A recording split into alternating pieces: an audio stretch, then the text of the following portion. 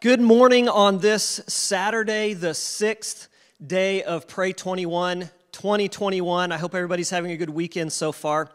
I remember when I was really small, I walked through the living room of our house, and on the TV there was this cheesy old movie about giant spiders that were attacking this town. And that's the first memory that I can remember of being really afraid of spiders. And as I would grow up, there was a point where I was really scared of them. In fact, I was sure when I got to seminary, I just knew in the 2,000-year history of the church, I was going to be the first one to discover a translation error in the Bible. And that it would really be in the Hebrew, that it would really say it was an evil spider that tempted Adam and Eve in the Garden of Eden and not a serpent. Now, big surprise, I was wrong. It really does say serpent.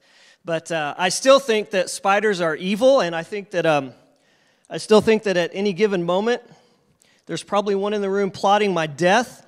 But really, truthfully, they don't bother me as much as they used to. In fact, if I'm really being honest, the things that cause me fear or anxiety today are a lot bigger than just spiders.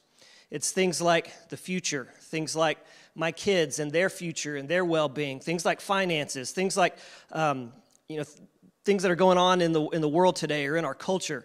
Those are the things that cause me to have moments of fear or anxiety today. Let me ask you, what are the things that cause you fear today? What are the things that cause you anxiety? Even as you're sitting here watching this, what are the things that bring up feelings of fear and anxiety in you right now? The truth is, it's perfectly normal for all of us to have moments of fear and anxiety. We all go through that. But I want to share a verse with you. David wrote these words. This is from Psalm 34.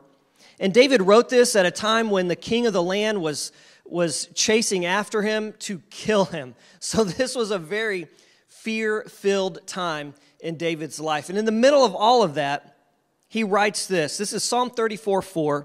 He says, I prayed to the Lord, and he answered me.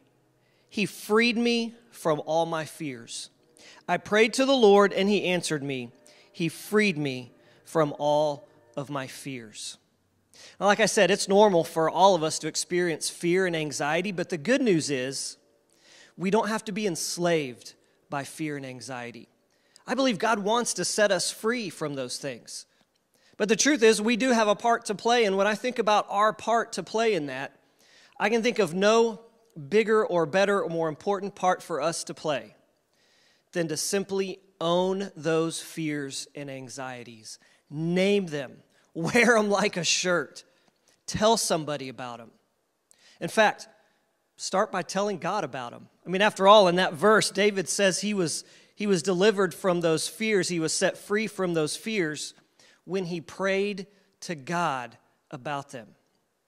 So I wonder, I know it's Saturday. I know you probably have a lot going on today, but could you just take some time today, if not now, then sometime later today, could you just set aside 10 or 15 minutes or even 5 minutes to just pray to God and be honest with him about your fears and your anxieties and those things that are troubling you today? Would you just pray to him, just have a conversation with God about that, and then make the conscious decision to trust him with those things that are causing you fear or anxiety? That is our prayer focus for today. Let's pray. Father, I do thank you for your love. I thank you for setting us free, including setting us free from our fears and our anxieties. I pray for anyone who might be watching right now who's just filled with fear over something in their lives or something in the world today. I pray, Father, that person would sense your presence right now, that they would hear the truth of your word that we read in this verse, that their spirits, their souls, their minds would be calmed by your presence and your peace. And Father, I pray that you would help us as a church and help us as your people not to be people of fear, not to be people who are paralyzed in our fear and our anxiety, but people who look to you and trust you and go about the work of your kingdom. So Father, we do trust you, and we give you thanks today in Jesus' name. Amen.